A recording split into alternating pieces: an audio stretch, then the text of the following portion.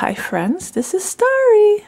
I'm going to do just a real quick intro here. I try to keep it short. There's been so much support. So much support. Your love and your prayers. I am in such gratitude for each and every one of you out there. You friends have inspired me. You're keeping me going. You know, it is proof that God is still alive. He's still in control, and people are good. There is hope out there. There is good out there. There really is. So, after much prayer and talking to my friends and my family, it seems as though you people who have been following this homestead, this YouTube channel, really have a vested interest. And I really believe that I need to keep sharing my journey on this homestead during this injury with you friends. And not every video is going to be all happy, right, Sprig? It's not always going to be happy. But what I want to do is share the things that I think are really important to help you friends prepare and maybe wake up a little bit. I mean, obviously this has been a life-changing event for myself and Mr. Hilder and my family and friends. It has just impacted so many people, and I have to keep sharing what's going on in hopes that if it does happen to you friends, that you'll be more prepared, maybe a little bit more empowered. So important, so important. So hang on here. Okay, you need to go inside. So this video, I know, no editing. I am going to talk about something that is unfolding before my eyes, and you friends really you need to start taking some notes. This is the learning process. You come here to learn, right? You come here to learn. Well, there's going to be a lot to learn. We're going to show it to you unfolding every week. So I'm going to go over here and sit down because I can't stand too long, but hang on. Because of my tragic accident, I was definitely just thrown into the healthcare system as a patient. And I had outstanding care. My doctors, every doctor, every nurse, every aide did an outstanding job. But when you become a patient, like I am now, it is a very uncomfortable position to be in because, number one, first of all, you see how we live, very independent. And I am, my diet and everything I do here is very organic. I eat basically raw, semi-raw, very athletic, very healthy. And I am not used to any type of medications at all, ever. I mean, for me to take a Tylenol, that's a big thing. So here I am, a tragic accident. My lip is between my nose and my lip, ripped open from the pavement, ripped, just meat hanging. You can see my gums, big monster hole. So I've got that. You know, my nose is just scraped raw. It hit, didn't break it, but you know, there's a big hole in it. My eye, same thing, couldn't see out of my eye. I've got lacerations on my chin. Then, you know, obviously I've got the C6, the fossa and lamina fractured, not cracked, it's fractured when I flipped. And then when I hit the pavement on my back again, you know, I hit face, flip, then my spine, obviously the injuries to just the ligaments of my spine. So I got a lot of swelling, a lot of edema. So here I'm from one ER to going to another trauma center, and they're trying to sew me up and repair me. And yeah, I get thrown into the system. And then, of course, they send me home with medication. And I'm sure all of you, if you've been through the healthcare system, you go home with medication. And I'm just going to do real quickly my little thought on big pharma and the government. Not a fan at all. I think we have the technology and the know-how and the talent to cure such things as cancer and ALS and diabetes and heart disease. We are leading edge, and those things aren't cured yet today because the money, the government and the money. Can you imagine if we cured cancer? Where would these companies go that make the meds? They'd go belly up. What would happen to all of them? I don't even, at the top of my head, I don't even know who they all are. Bristol Myers or whoever they are out there, Abbott Labs. There'd be millions and billions of dollars lost. The government can't afford that, neither can these big pharmaceutical companies. So they're in bed with each other. And I'm not saying they're prohibiting the discovery of curing some of these things, but trust me, when my dad had his heart issues and he needed stem cells, you had to have a lot of money and you had to go to another country for stem cells. And these wasn't embryonic stem cells. These were stem cells from his own hip that could repair his heart. And what was going on in the United States? Oh, trials, clinical trials. And there's no need. They were already doing it in Europe, in other countries. They were saving people with stem cells, curing them. Not in this country. Nope. The FDA, no. So they're still trialing stem cells. It's ridiculous. So that's what I'm going to talk about. I know this is a long intro. I'm sorry. But I'm going to show you what they sent me home with, about the medicine that they sent me home with. And here's a disclaimer. I have to do a disclaimer. Friends, let's use some common sense. There are medications that you need, right? And I'm by no means advocating that these are poisonous. They were poisonous for Starry, okay? And the point of me talking about this is that one day we may not have pharmaceuticals at our disposal. What if the SHTF really did hit the fan? Okay, what if? What if there's Hurricane Sandy or Hurricane Bob and it wipes out the pharmacies in your area and you can't get your pills, okay?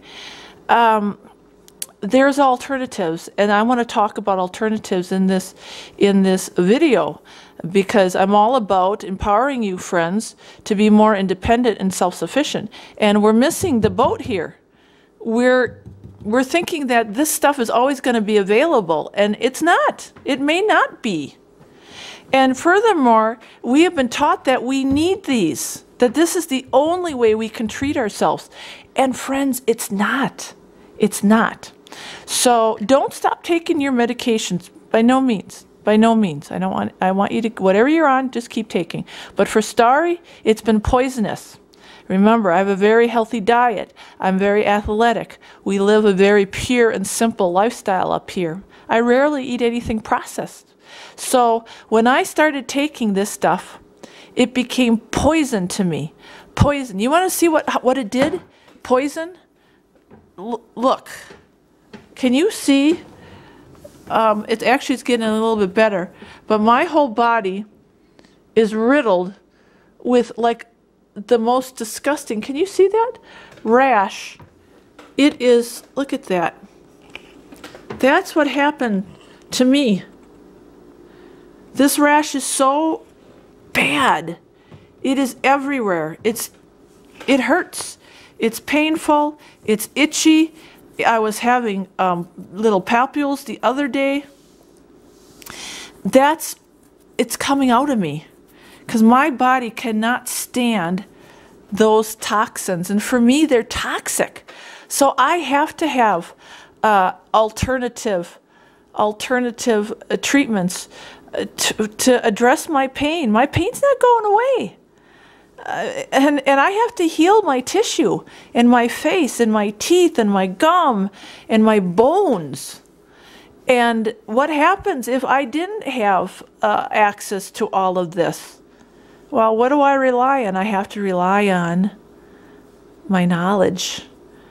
And this is where I'm trying to empower you, friends. So well, let's talk about these poisonous things they send me home with. Okay, the first thing they sent me home with was some type of hazardous chemical that probably is being transported by some semi-truck right now and is probably spilt all over the highway, toxifying people, and they got their hazmat suits out. Yeah, chlorhexidine gluconate. This is what they want me to put in my mouth. This. Look at that. And then let's rinse out your mouth first, and then we want you to down some amoxicillin, right? Because you're susceptible now. Your mouth has been ripped open. We got to make sure that you don't get any infection. Well, what's the problem with American healthcare? That's all we do is prescribe antibiotics. So I just stopped taking that. I was taking that for a while, and then I thought, what am I doing? This is the stuff that has made us resistant. We do, luckily I've never taken an antibiotic ever in my entire life. And I started taking some, I'm like, I have to stop because I'm okay. It's not infected as long as I keep it clean, and I'll show you some of these alternative things to do so that you don't get infected and you don't have to rely on amoxicillin. Okay, I'm sorry, I'm getting all jacked up here. Sorry. Okay, I know, and it's itching. All right, I'm not going to edit any of this. This is just like Starry in the raw. Okay, so now we have to deal with the pain. And I have a lot of pain. It's debilitating. It's terrible. So they sent me home with, the first thing they sent me home with, let's see, eeny, meeny, miny, mo, hydrocodone. Hydrocodone, take one of these, Starry. That'll help your pain. This stuff is good, right? A 5/3/25. I'm a lightweight. So I take one, feels like I have a bag over my head. And it doesn't get rid of all the pain. It just kind of puts me in a state where I've got a bag over my head. So then they're like, well, you not only need that, but you've got this bad muscle stuff going on in your spine. We're going to give you a muscle relaxer. Yep, this stuff here. So take 2 of these, you'll feel great. Yeah. So now I have a bag over my head and I have a muscle relaxer, and the muscle relaxer makes me feel like I'm on dope. So that wasn't good. So then I called my doctor up. I'm like, this is just not working. I feel like I'm on dope. So she's like, oh, I got this, you're lightweight. So we're going to do this other really good stuff. And I'm sure you people have used this before, Tramadol, right? So when they talk about side effects of Tramadol, hello, Miss Starry gets every side effect because this stuff does work for a lot of people. But one of the side effects is bad headaches and bad nightmares. First night, nightmare. I woke up sweating, and then the next day I had this headache all day. So, and then I'm like getting sick to my stomach. Oh, don't worry. If you get sick to your stomach, we sent you home with something else there, Starry. You just take one of these. See? This is for this is Zofran, but guess what it causes? If look at it causes a headache. I already have a headache from the Ultram, which also made me nauseated. But you'll take Zofran and it'll get rid of the nausea, but keep the headache, right? That didn't work. So I call her again. I call another, and she's so sweet. She's like, okay, you need to take Tylenol number 3. You just do that. Okay. Well, that was a bad idea because that didn't do anything for me. And then the one doctor, I didn't even know I had this. The one doctor, because of the trauma, he's like, it's so traumatic what happened to you. We're as a bonus, we're gonna send her home with some Valium. Yeah, you can see Valium. You want to see Valium? There's the Valium. I didn't take any of them. I mean, of course, it's traumatic. It's traumatic, and yeah, Valium's not going to do it, but look at what it does. Yeah, the drowsiness. Oh man, everything's it's just side effects. So all of this then started coming out as poison, toxic poison. So I am blessed because I have all of you out there, and all of you started contacting me and telling me about all the alternatives I should be looking at. And I am now going to pass on to you all of the alternative things that you should be looking at putting in your medicine cabinet, okay? If you're on this stuff, it's okay, but I'm going to tell you right now, there's a different way, and you don't need all of that, and that's a fact. That's a fact. So let's go over here, and I'm going to tell you some of the things that you need to start purchasing and making an investment in you. And I'm going to make some suggestions of what I'm using and what you really should start saving your pennies for. You want to be smart and you want to be prepared. These are some of the things that you should have. Now this, I couldn't afford, but a lovely viewer bought me this frankincense oil.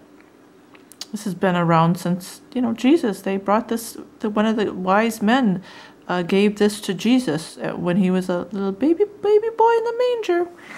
This can be taken as a tonic or with a carrier, such as I used coconut oil. And what I've been using for is inflammation. It's very good. I mean, it's got all different types of healing properties. It's an astringent, a disinfectant, a diuretic. It's good for your digestive system. It's an anti-infective. But it does help with a healthy cell regeneration. So I have been putting it on mainly my sore spots, which is my whole neck and my back. And I haven't used the tonic. I don't really need the tonic. The tonic usually can be used for if you have a cold or some oral health issues, rheumatoid arthritis. But this frankincense is something that you really should have in your pantry. The other thing, and you all know, and I've talked about this before, coconut oil. I use it for cooking.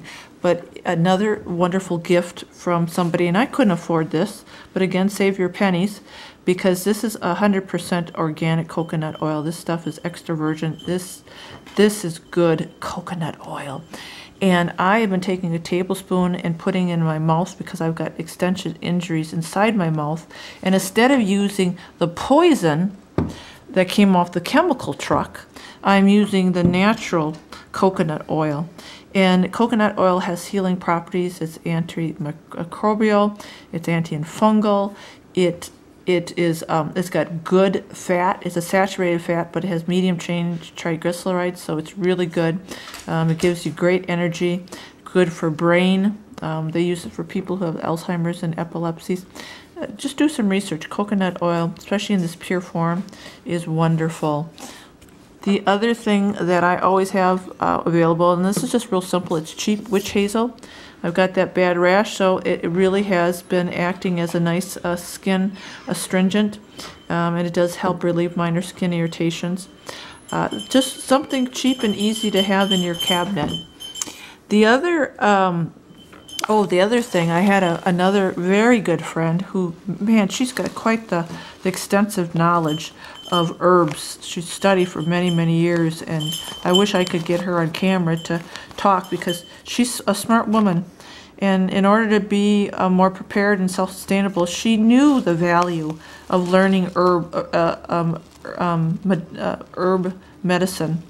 She knew the value of that. She said the same thing. If the SHF hits the fan and we can't go to the pharmacy, what do we do? Well, she feels the same way I do. You go out into the woods and you pick this stuff. You know your plants. Comfrey is very, very good. I'm making this into a tea, and it's for my inflammation. It's very good. Same thing for cell rejuvenation. It's just got a lot of good properties, and internally too. So comfrey, get yourself some comfrey. You can find it growing wild. Look it up to see what the plant looks like. The other thing that I've been blessed with is I had another real, she does the homeopathy, and she's a master herbalist. Her name is Julie Jankowski. And she sent me wonderful products that I couldn't afford. But again, save your money, friends, because this is an investment in you. Instead of buying that brand new car and making payments to something that's going to, you know, get old, right? You make your investment in stuff like this.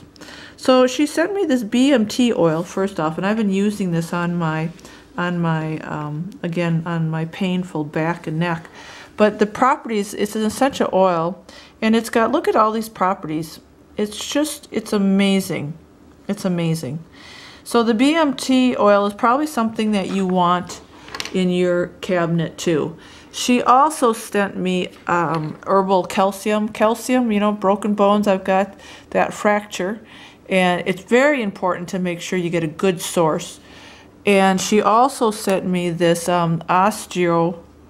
Osteoreg too, and she sent me some information along with all of it. I mean, she's a real expert, but this osteo should help my bones heal also. You really gotta use supplements when you have broken bones, especially to the extent that I have with my neck. And the same thing, my appetite isn't good, so good old-fashioned whole food nutrients, enzymes, and antioxidants supplements. But it's really imperative, friends, that you have a good source of supplements. I've learned this the hard way. Never skimp on your supplements. My other friend who gave me the comfrey also gave me the alfalfa. Alfalfa is good for nutrition. And then a couple other items here too. This is Spectrolite. I'm not too familiar with it, but Julie is, and she sent it. And it has, it's got electrolytes, it's a systemic alkalizer, pH balancer. pH balance is really important in your body, really important. It helps detoxify, it's good for joint pain and stiffness. So I've got a wide variety of products here. And this one, also I'm using this on my face. It's a complete bone and tissue. And if you look at the ingredients, it has extra virgin olive oil. You know, it's got the wheat germ oil. It's got comfrey root. It's got organic mullein leaf. These are all things that you can find out in nature. And then they made it into their tissue and bone. But a lot of the times you don't have to spend a lot. You know, these are obviously pricey products, but they're good products. She was kind enough to send them to me out of the goodness of her heart. But again, save your money, invest in good products, and invest in learning herbal medicine. Invest, you know, I just started putting up some videos on herbal medicine, and I wish I could have done more before my accident, because I really wanted to teach you, friends, about all the different plants that are out there that have medicinal purposes. And a lot of these products, you don't necessarily need to buy the products. You could just use, like my friend did, she picked her own comfrey and dried it. You know, you saw my outdoor dehydrator. I dehydrate St. John's wort, and I dehydrate the bumbleberry leaves, and you know, that stuff is free. But empowering yourself with those products, or not those products, but those plants, the knowledge of those plants is really going to be important. Starry knows, because here I am, and I need to heal. And I'm looking pretty bad today. And I think I better go lay down because I've talked way too much. I really have. But that's what I wanted to share with you, friends. So, man, try to get off the pills and start looking at some herbal remedies and empowering yourself with some of that knowledge. Okay, I gotta go lay down. I hope you enjoyed the video. And please comment if you want more of my journey. I was going to share what I've been eating and what's been fueling my body, because I've lost a lot of weight. So I really don't have an appetite, and it's real sketchy with me eating. So if you friends are interested, I will share some of the recipes that I've been putting together here to feed my body and nourish my body, so that'll repair and heal. So I've got a long road ahead of me. All right, God bless everybody. I love you all. I really do.